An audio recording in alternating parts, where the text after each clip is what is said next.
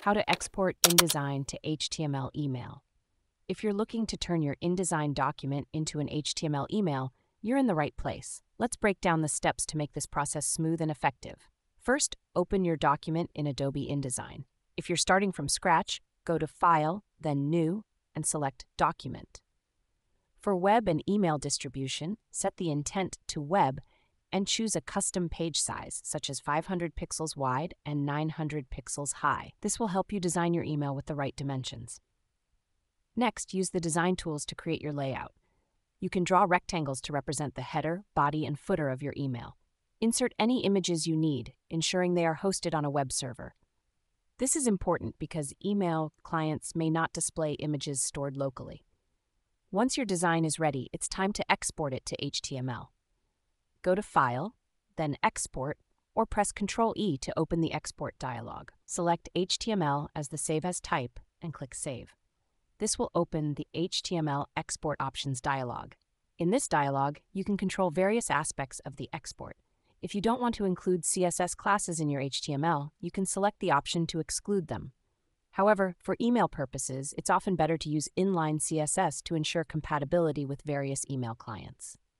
When exporting images, make sure to link them to a server path where they are hosted.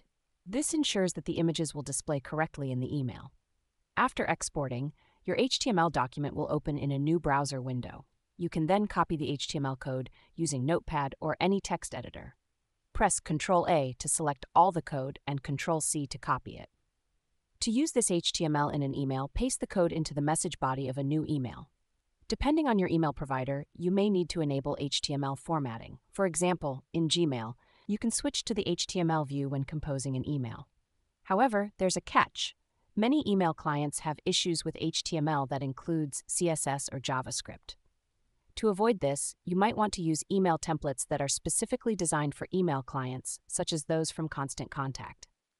These templates use tables and inline CSS, making them more compatible with various email clients. If you need to send the HTML content directly, it's better to zip the files and share a link rather than attaching the zip file to the email. Email clients like Gmail may block emails with JavaScript, so uploading the content to a file sharing service like Dropbox or Google Drive and sharing the link is a safer option. By following these steps, you can successfully convert your InDesign document into an HTML email that looks professional and works well across different email clients.